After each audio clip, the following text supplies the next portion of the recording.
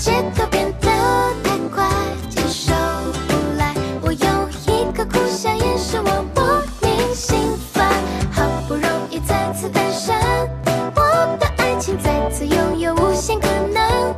那么的迷信刻骨，到头来不再过问，到头来变成一对不认识的陌生人。哒哒哒哒，呜呼耶！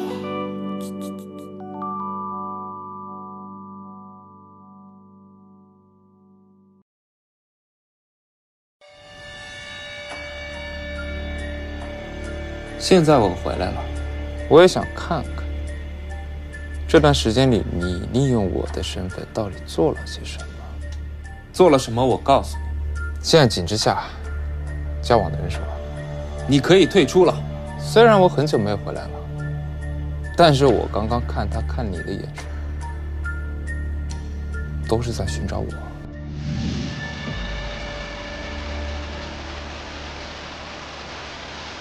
喂，晶晶姐。小夏，你怎么又跑到国外去了？你爸爸当初去世的时候可是交代过的，他留下的酒店你必须接手。爸爸就是因为过劳才引起的心梗，你想我步他后尘啊 Miss Jean, it's your turn now. Please don't use your phone inside.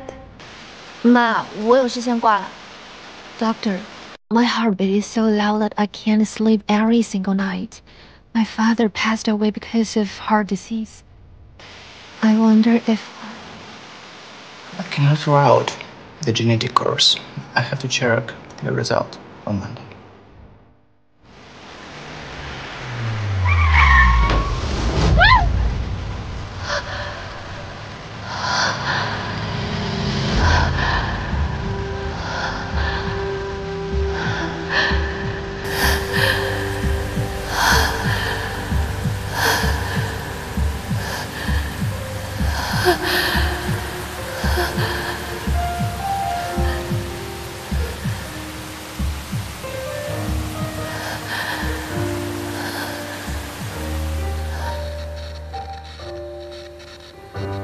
Excuse me? What's the music playing in the store? Our shop is renting the DVD. We have a movie now. What's the name of the movie? Billy. Thank you.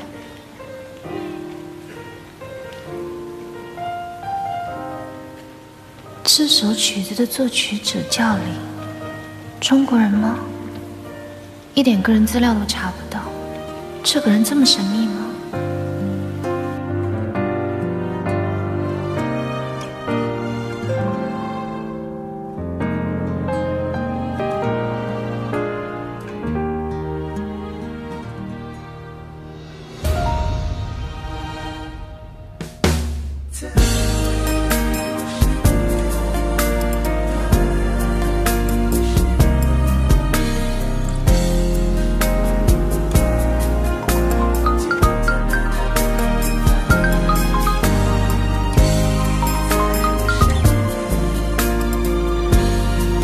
喂，我这边曲子已经做好了，想不想听一下？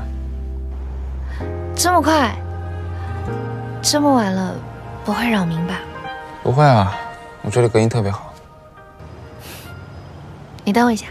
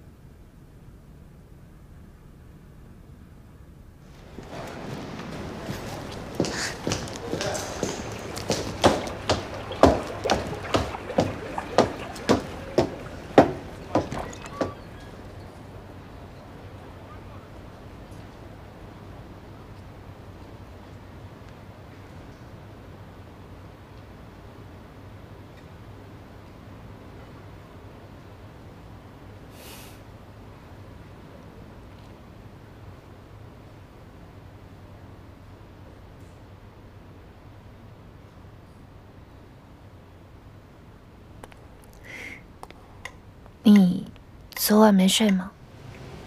没睡。因为艺术家都是晚上灵感比较爆棚的，对不对？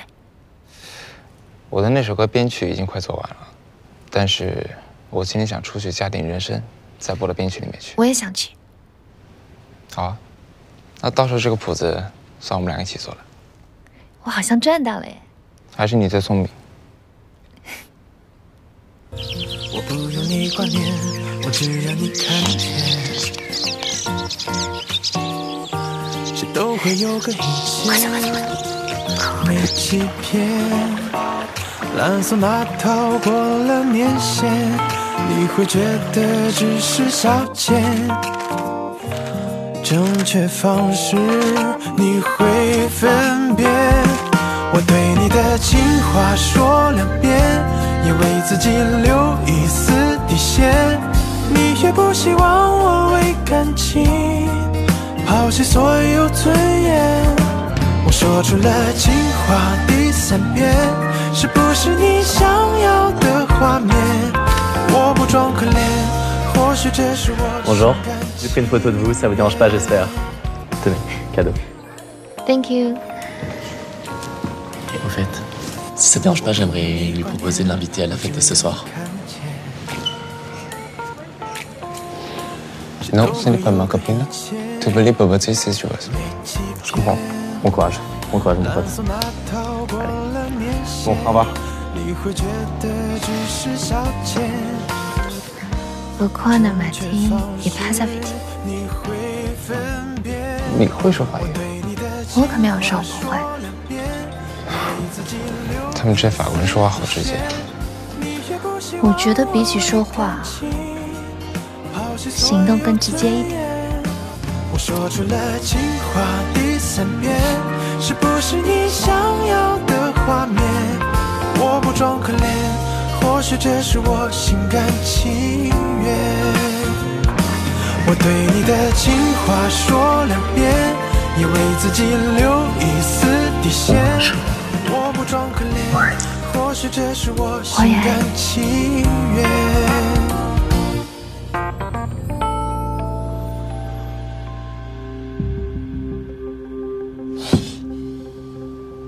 我跟他永远不会结束。你，只不过是我的替代品。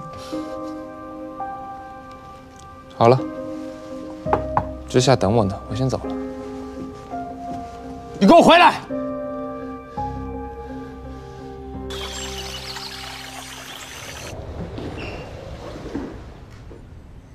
欢迎来到我家。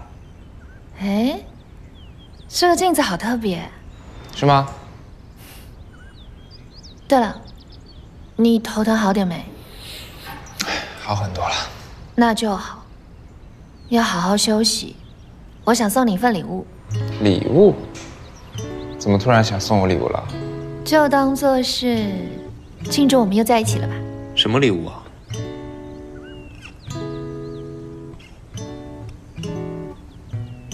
您的指纹已输入。好啦，以后你一个人在家出什么事，我就可以及时上门帮你。能出什么事？我都说过了，从今天开始，我都不会再让你担心了。切，以防万一嘛。没有万一。哎呦，我都已经没事了。我今天可以送你回家吗？不行。喂，你要好好休息。我走了。让我送你嘛。不行。拜拜。拜拜。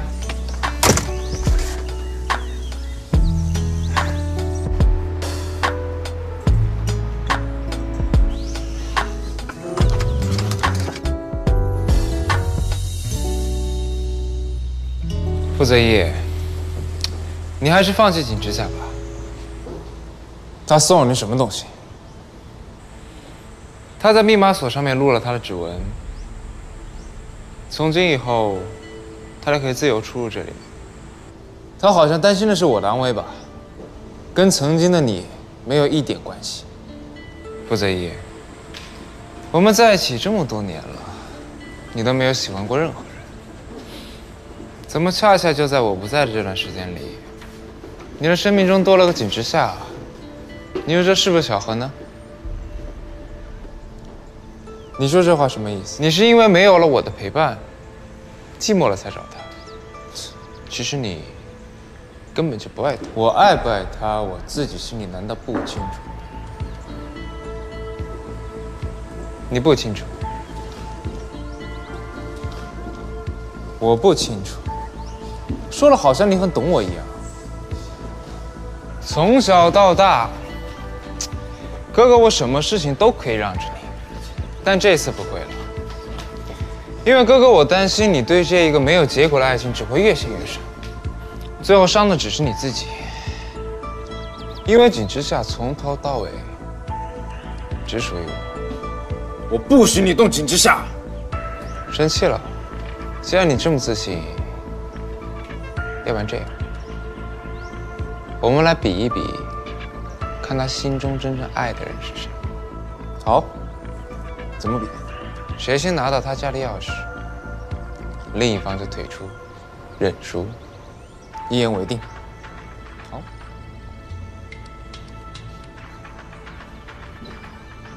那我现在睡觉，把身体还给你。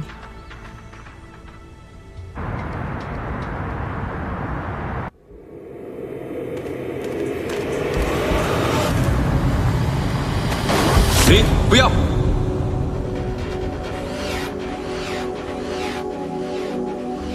林这次真的回来了，我到底做了什么才让他有机可乘呢？接吻，这个是你的初吻哎。喂，你笑什么呢？看着怎么样？很好啊，很好。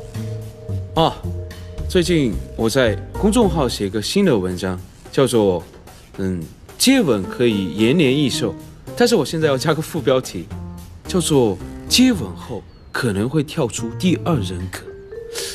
你在瞎说什么呢？我当时也是刚好身体不舒服，才给他钻的空子。接吻这么大的刺激，确实是有这个可能唤醒第二人格，也有可能你太想念你的哥哥傅子林。你跟我说过，我身体里面那个人不是傅子林。说正经的，你确定要跟林恢复到一人一天的状态吗？没错。可是他本来就不应该出现啊。但是现在，我还不想让他消失。我和他还有事情需要解决。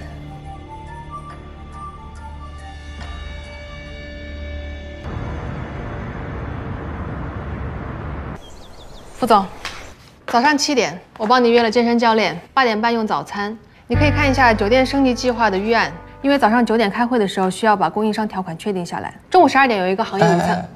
我看了一下，你跟我安排的行程到晚上11点，我行程这么满的呀？需要我做出调整吗？肯定要调整的呀！你跟我塞这么满，我哪有时间谈恋爱啊？我就不能有点私生活吗？您现在是在跟我商量吗？可以吗？当然可以，但是那就行。是不是我做错了什么？没。那你平时可从来不会这么跟我说话呀？我平时就是一个这么专横霸道的人。不如说是一个效益至上的人吧。以前我认识的副总像一台高效运转的机器，没有人的情感，做事事无巨细，精确无比。当然，像你这种性格，在商场上可谓是杀伐决断，无往不利，不需要休息，也不需要谈恋爱，没有立场，只有利益。直到什么？直到遇见了景小姐。我第一次见你生气，第一次见你抓狂，终于有了人的七情六欲了。包括像今天这样你跟我商量的语气，也是在遇见景小姐之前从来都没有过的哦。那你也认为傅泽一？不，那你也认为傅泽一我这次对景之夏认真了？不好意思，接个电话。喂，怎么了？你生病了？好，我现在过来。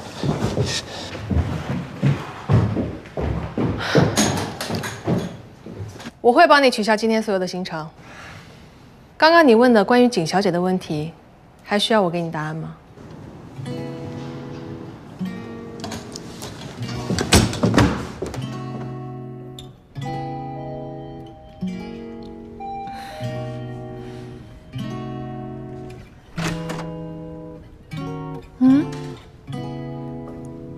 走啊！你怎么来了？不是说不用来了吗？我作为你男朋友，当然要过来看你了。不严重，只是低烧而已。那我要测测才知道了。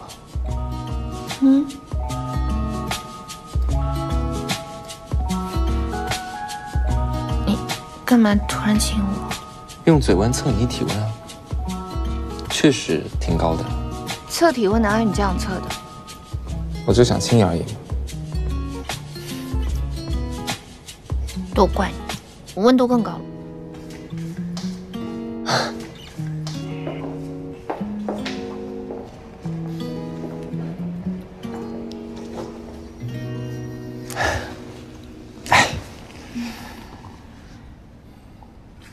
你不去公司真的没事吗？哎呀，你今天一生病的人就不要管我了。是啊，区感冒而已，但还是会传染。喂，你在家呢就不要戴口罩了。今天呢，你就好好休息，我来照顾你。不是，是感冒让我鼻炎又犯了，家里又养了猫，它的猫毛搞得我一直狂打喷嚏，戴着口罩我会舒服一点。我现在都不敢靠近它，你没听见吗？它一直在抗议，你帮我照顾它，这是对我最大的照顾了。没问题。但是呢，今天你也要收留我的这个主。哎！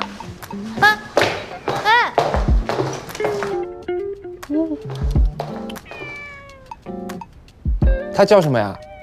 他叫乖乖。乖乖。乖乖。我们家只有这一个房间，你要睡哪？乖乖睡哪？我睡哪？啊？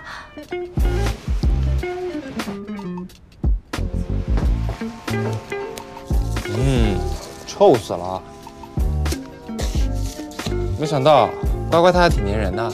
我才没想到呢，傅泽一你居然是专业的铲屎官呀！说明呢，你对我还不够了解。啊，对了，你今天是不是约了带乖乖去打疫苗？忘了吧？对啊。没事，等一下我带他去。去之前呢，我先帮你做个饭。没事，我点外卖就可以了。你就相信我好吧？走了，听话，快去休息，休息。现在厨房呢就属于我了，你就听话，好好休息，进去睡觉，听没？哦，听话啊。睡觉哦。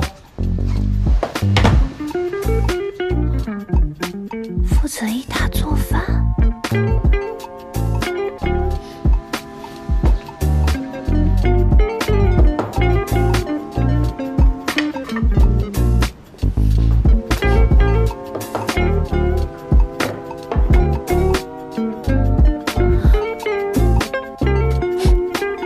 好香啊！来，你的小米粥。哇，这些都是你做的？不然呢？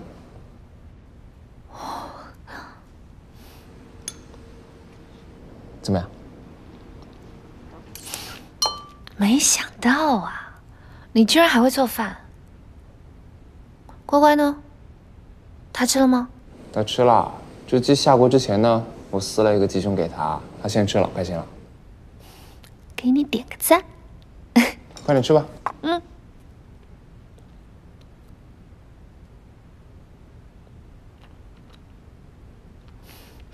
你看着我干嘛？我就喜欢看着你吃饭。我很好奇啊，你在做饭给别人吃的时候，是做饭的时候开心，还是看着别人吃饭开心？我想让你病快点好，这样我才会开心。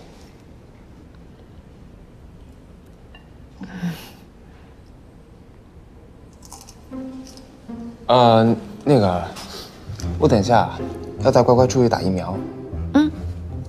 你家有备用钥匙吗？给我一套吧。没事啊，你等下回来的时候，我开门给你。怎么了？我说的不对吗？不是，你把钥匙给我之后，我照顾你也方便吗？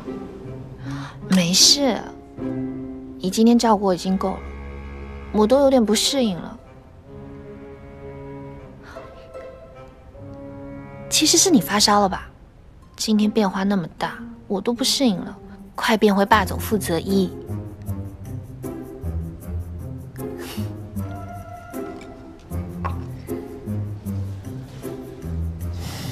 好吧，你慢慢吃，我带乖乖去打疫苗了。嗯。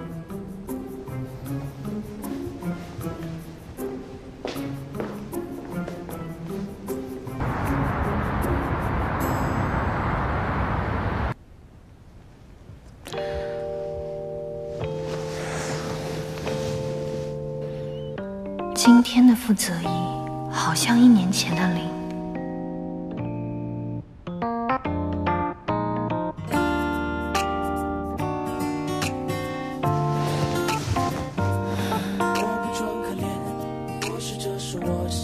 但是为什么感觉这么陌生呢？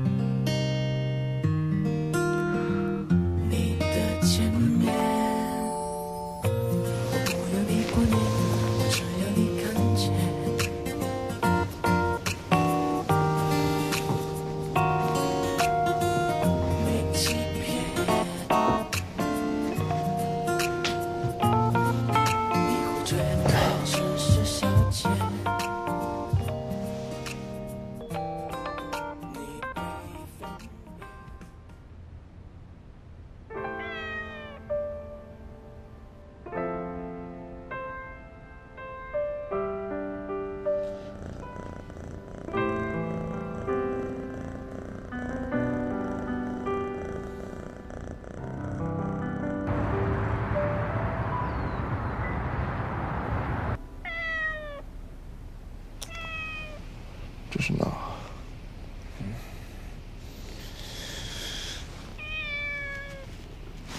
这什么东西啊？怪不得我一晚上像被鬼压床一样。喂，你要干什么？你要干什么？你别过来！哎，喂，快，把它给我拿走！啊！喂！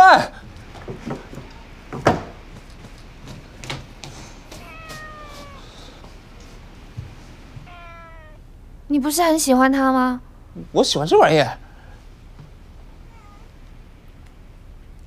指甲有鼻炎，猫毛会引发过敏，麻烦你代为照顾猫咪。刚打完疫苗，需要观察24小时，又是灵感好事。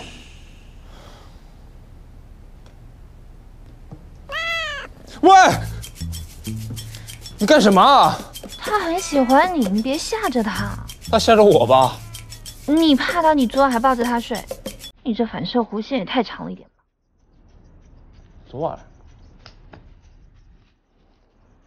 昨晚我还做了什么？可以，你昨天还照顾我又照顾猫的，你不会失忆症又犯了吧？没有，我记得猫不是还观察1天吗？对，没事就好。我还想喝昨天的小米粥。喝什么小米粥？又没营养，你感冒就吃药啊。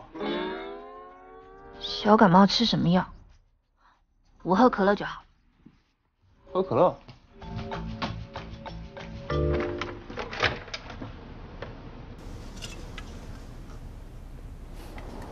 怎么了？你要喝可乐？你家有生姜吗？你要做姜汁可乐？嗯。厨房里好像有。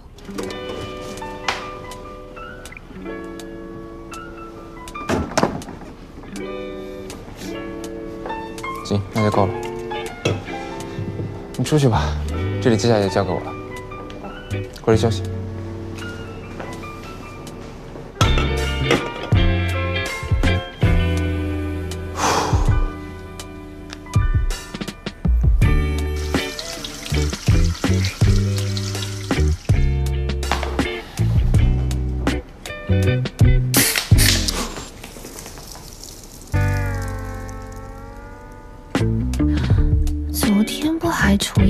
常吗？今天怎么就笨手笨脚的？不过还挺可爱的。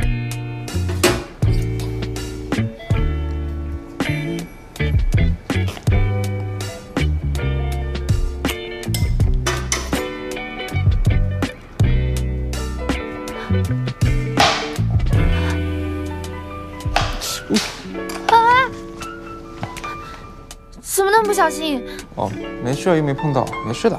傅泽一，你行不行啊？你有什么？啊？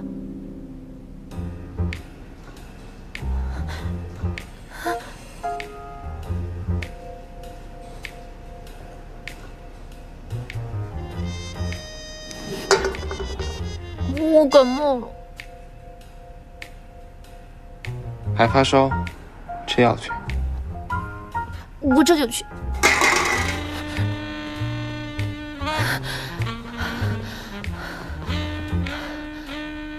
不是退烧了吗？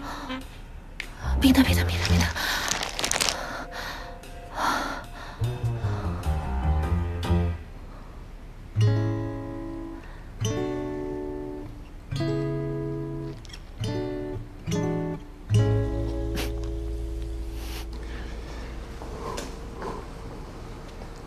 来，趁热喝了吧。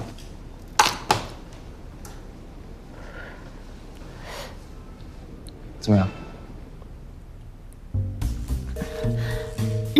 好喝，就是有点烫嘴。我等会儿再喝。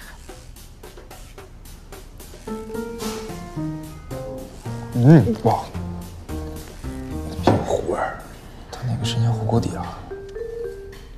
人总有失手的时候，是吧？你昨天就做得很棒。再说了，傅泽一肯为我进厨房，我已经够开心的了。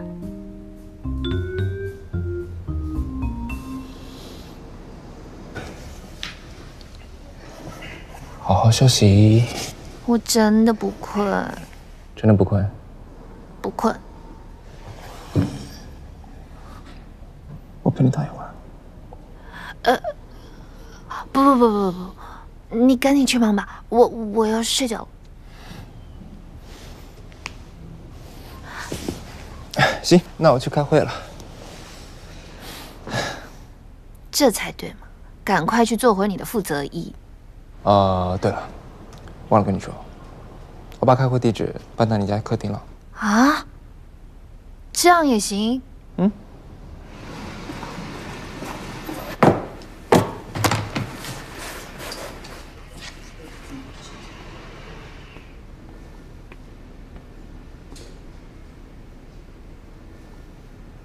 喂，让开！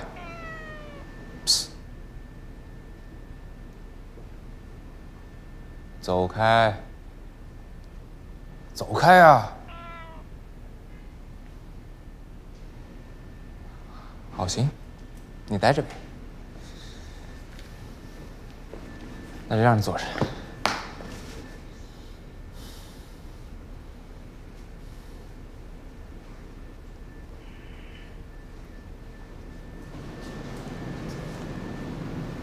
坐那边开会对吧？副总还在这坐着，你就上去开会。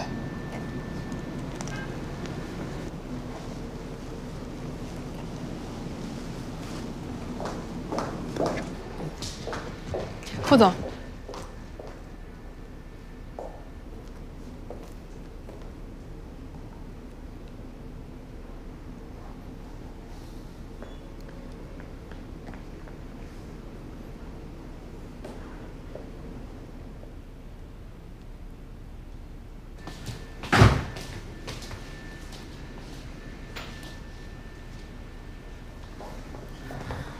哦，乖乖，我们回房间。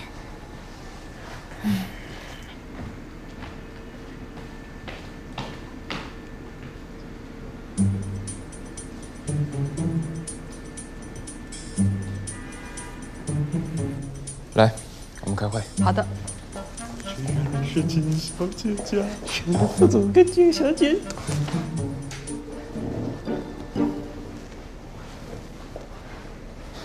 开会之前把手机都关机。开会关啥机呀？开的可是秘密会议，以防小机密。对了，副总，一会儿还有一个高管面试，也让他来这里吗？好，你叫他过来吧。好的。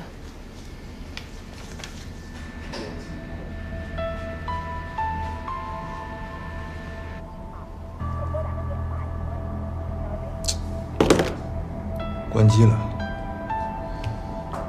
关机就说明在密谋什么事儿，接下来就得看你的表现了。放心吧，副总，这个事儿就交给我吧。今天的会议主要讨论宜居家居合作方案调整。上次我们失约之后，已经有新的合作方在联系盛总了。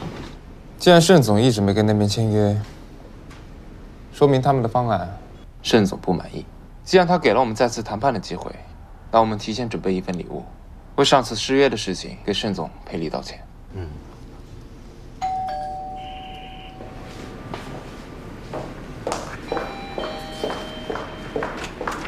你好，我是来面试的。啊，你好，来，请进。稍等。来，这边请。副总，人到了。副总，久闻大名，这是我简历。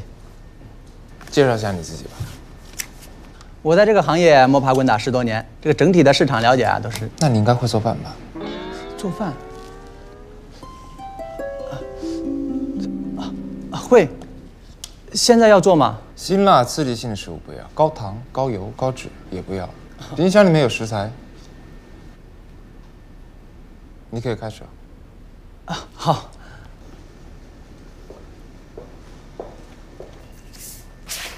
好，我们继续。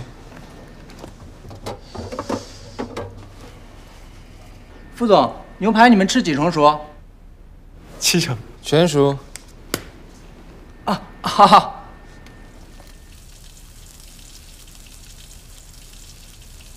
副总，好了。饭菜不要放桌上。那放哪里啊？阿信，左边这2份送到房间里面给景小姐。好的。这份呢，放在那边地上。放地上？对。哦，好。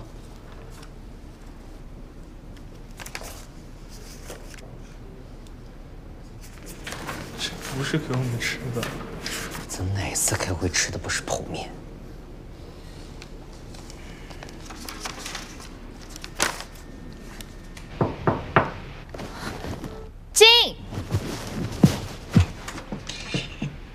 金小姐，我刚刚就闻到很香了，傅泽一做的。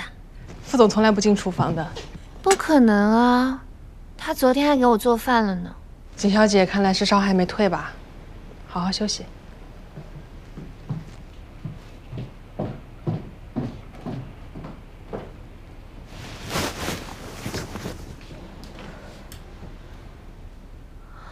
他从来不进厨房。难道是我出现幻觉了？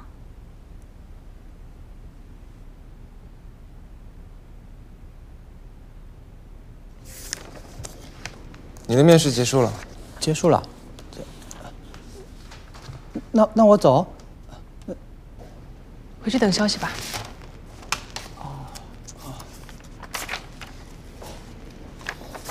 好，我们继续。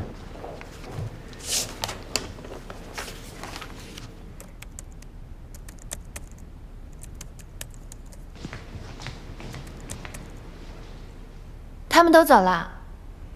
对啊。你不休息一会儿吗？我快忙完了。你是不是陷入了什么麻烦？有什么我可以帮你的吗？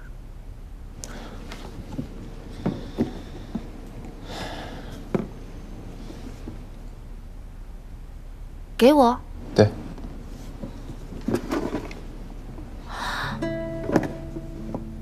这么重要的东西，给我合适吗？合适啊，因为你是我最信任的人。如果之后跟宜居家居的商谈出现了问题，这个盒子就是扭转局势的关键。那你干嘛不自己收好？我怕到时候出问题的时候我不在嘛。你不在，什么意思？哦，先不说这个了，你好点了没？应该退烧了吧？退烧了？嗯。你干什么？你靠那么近干嘛？不是，你不是说你退烧了吗？我看你体温啊。吓死我了！我还以为你要像昨天那样亲过来。昨天我亲了你。你怎么好像失忆一样？不是你说测口温比较准确的吗？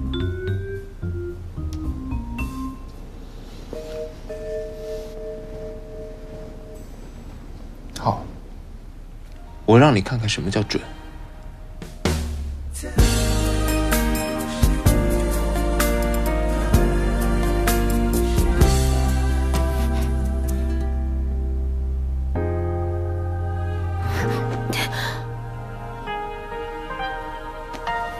我失眠还没好，你就亲了我2次。你要记住，这是属于我的吻。我比起昨天有没有表现更好？比昨天更流氓。还有，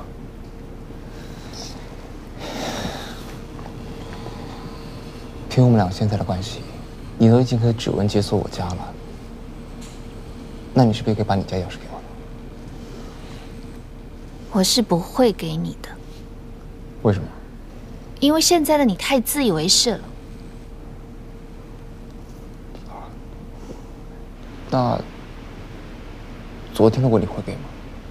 什么昨天的你，今天的你？昨天你不是问过了吗？我都说不会给。原来林也被拒绝了。好，那这个问题就先不说了。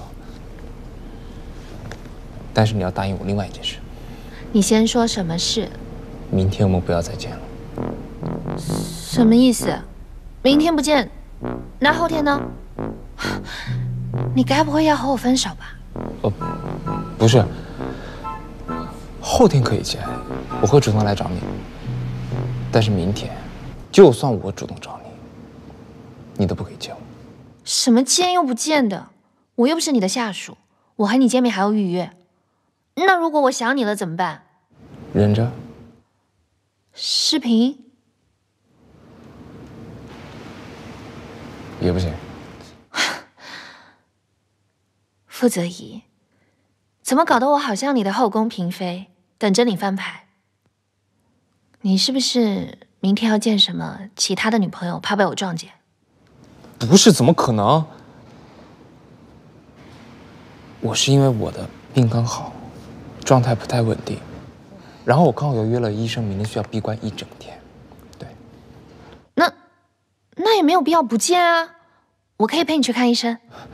你在的话会影响我，医生说的。所以，总之我明天是去看医生，状态会非常不稳定。但是如果我给你打电话的话，你千万不可以接，也不能答应我的任何要求。OK？ 哦 ，OK。